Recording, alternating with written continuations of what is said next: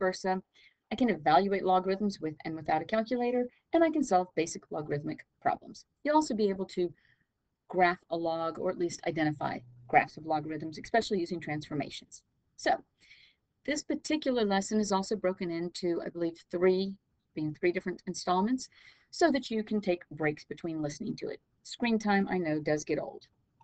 So first off, logarithms. Well, a log is an exponent. An exponent is a log. Why? Because if b raised to the y is equal to x, then log base b of x is equal to y. A log asks the question, what exponent do I put on base b to get x? If you think of it, log base b of x is equal to y is the same thing as saying, what is the exponent? Okay, here, this is my empty box. What is the exponent that I put? I need to fill in this box in order to get x. B is what we call the base. Here is one way of saying it, a second way, and a third way, saying the same thing. A common logarithm is base 10. Base 10 is called the common log because that's what we use to count in. The natural logarithm is base e. We're going to talk about e a little bit more. You learned a little bit about e in lesson 1, but it is the base of the natural log. Now, logarithm with base b, we're going to let the base and y be positive numbers so that b does not equal 1. Because remember, 1 to the 5th power, 1 to the 7th power, 1 to the 5,000th power is still 1. So b is not 1. The logarithm of y with base b is denoted by log base b of y. B is a subscript. Please, when you're writing it, make it a little tiny one. Make it a subscript. Do not do this. Some people when they're writing. Okay, this looks like log base 10 of bx. You need to make sure that when you're doing this, if b is your base, then b is a little subscript. He's down here. Okay, so log base b of y is equal to x if and only if b to the x is equal to y. A log is an exponent. When you evaluate a log, you're finding an exponent. Now, sometimes it can help a lot to go back to something that you're used to, in this case, exponential form. So to convert an expression from logarithmic form into exponential form, we exponentiate both sides. That's the official mathematical term. It's a big word, and I know you can all look at me and go, huh, what? Exponentiate? Don't know what it means. Well, I came up with a different word. The answer for log base b is an exponent, so let b push up the exponent. Okay, here's my base. If I want to rewrite it as an exponential, I'm going to let the base run underneath the equals, and when it comes up the other side, it's going to push the a up, so the a becomes an exponent. So x is equal to b to the a. So we want to rewrite log base 3 of 81 equals 4. This is an expression or an equation that's actually solved. But what I'm going to do is I'm going to take the 3, and it's going to come over here, and it's going to push the 4 up. So you wind up with 81 is equal to 3 to the 4th. Again, our 4 is going to run underneath and push the 0 up. And so you wind up with 1 equals 4 to the 0. Remember, log base 4. So 4 is the base. That should immediately tell you which one's the base. Okay? Now, these are pretty easy once you get the idea of it. So run through these last few, pause the video, run through these on your paper, and then come back and check. And come on now. If this little guy here can do a push-up, so can you. I know it looks a little more like a down dog, but it's okay. We back? So, check your answer. How did you do? Now, by the way, anytime you use a fraction, you should put parentheses around a fraction. That way indicates the whole fraction is raised to that exponent. Making sense? I hope so. On to special logarithms. These are the special logarithms. For starters, y equals 2x is the exponential. Y equals log base 2 of x is the inverse. Remember that inverses are reflections across the identity line. If I can actually, there we go. So there's our identity line. Okay, and remember that here's y equals 2 to the x. A log is simply the inverse. A log has a vertical asymptote, whereas an exponential has a horizontal asymptote. More about graphing later. Let's go back to the special logs. Log base b of 1. We don't care what the base is. We know this answer is going to be 0. Why? Because any number, any base raised to the 0 power is equal to 1. We also know that log base b of b. If I push this up, what exponent do I put on b to get b? That's just 1. It doesn't matter what the base is. b raised to the first power is b. These are our special ones. These are the first 2 points that we can plot. We can graph these, okay? You raise it to the first when x is 1, okay? You get b. You got to look at your log. Look at your exponential. Blah. Okay? Now, evaluating logarithmic expressions. Again, this just keeps reminding you log is an exponent. I want to evaluate the expression log base 2 is 64 without a calculator. It's not hard. When you see this expression in your mind, think 2 to what power gives 64? What exponent am I going to put on 2 to get 64? Hopefully, you know it's 6.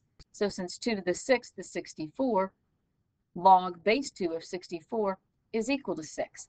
Remember that the answer to a log is the exponent. This next one, log base 1/2 of 0.25. That looks ugly and difficult, but might look a little bit easier if you thought about it like this. Log base 1/2 of 1/4. Okay, so now is equal to some value.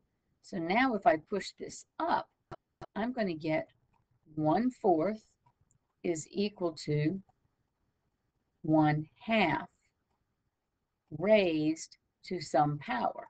Now it's really easy, or hopefully it's really easy to see that the answer is 2. 1/2 squared is 1/4. When you're mixing decimals and fractions, especially when you're talking about something new like logs that you're not familiar with, it can be a little bit confusing. So convert everything to the same format, fractions or decimals. In this case, I think that the decimals are or the fractions are easier to work with. Evaluating the expression log base 1/3 of 27. Okay, well, I need to think about 1/3 to what power gives 27. Well, first off, I want it to be a negative. So the first thing I do is say, I'm going to make this a negative exponent, because now this is going to flip the 3 on top. Now 3 to what power is 27? And that's 3. So thinking through it like that, I get 1/3 raised to the negative 3 is 27. So log base 1/3 of 27 is negative 3. Remember, the negative here says that I'm going to do the reciprocal. It does not mean that 1/3 is negative. Evaluating log base 4 of 2. 4 to what power gives 2? Remember, it's a square root. Square roots mean we need rational exponents or fractions, which is 1/2. 4 to the 1/2, or the square root of 4, is 2. So my log is 1/2. Use the 4 that we've just done and try these two. Log base 5 of 125 is equal to what? And log base 8 of 2 is equal to what?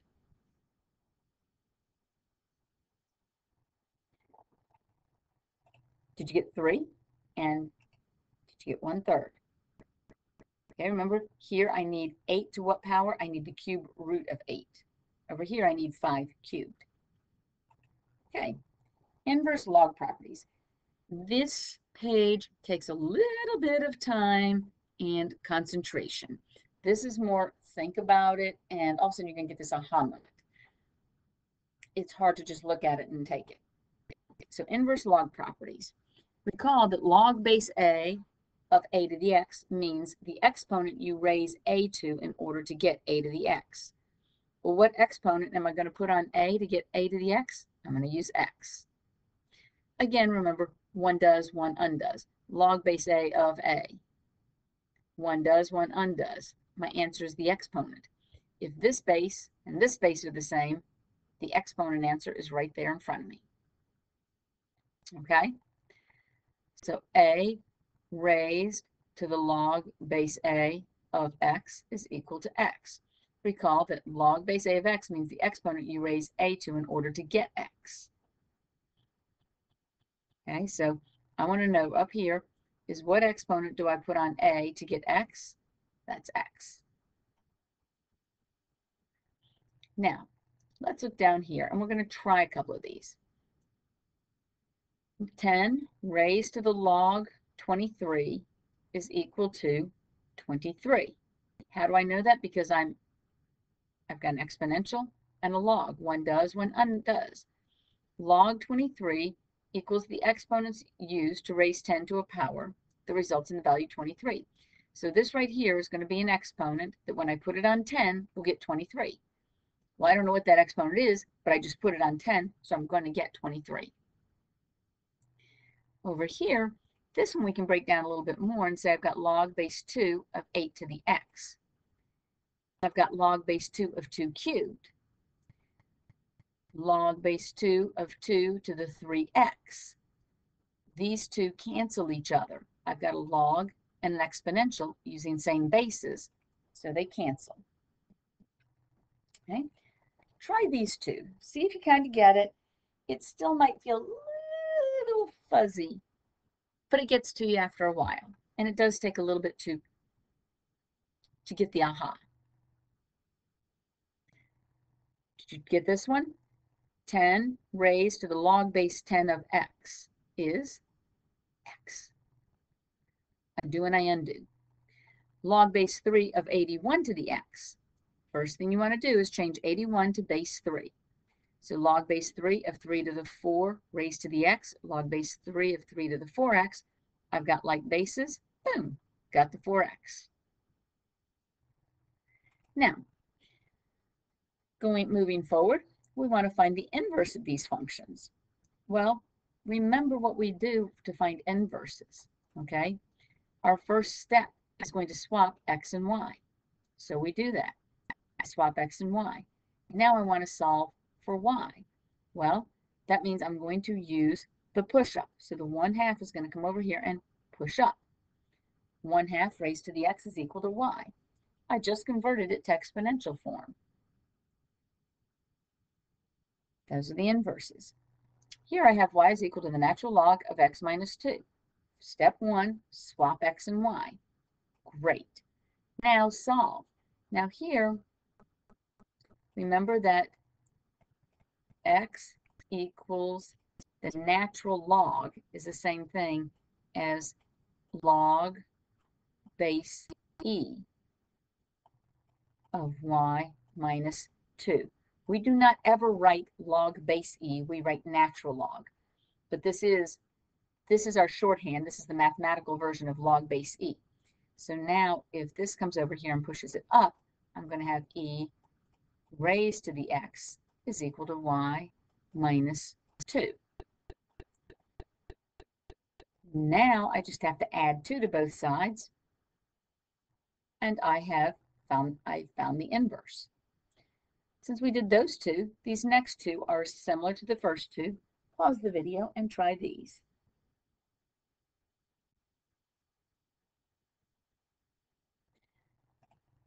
Did you get 2 to the x equals y? And e to the x minus 7 is equal to y? If you need to, pause the video Steps are the same. Swap x and y, and then convert. You do the push-up, and then you add or subtract if you have something else left over. Excellent. At this point, I'm going to stop this part of the video so that you can take a break. And when you come back, watch lesson 2B, graphing logs.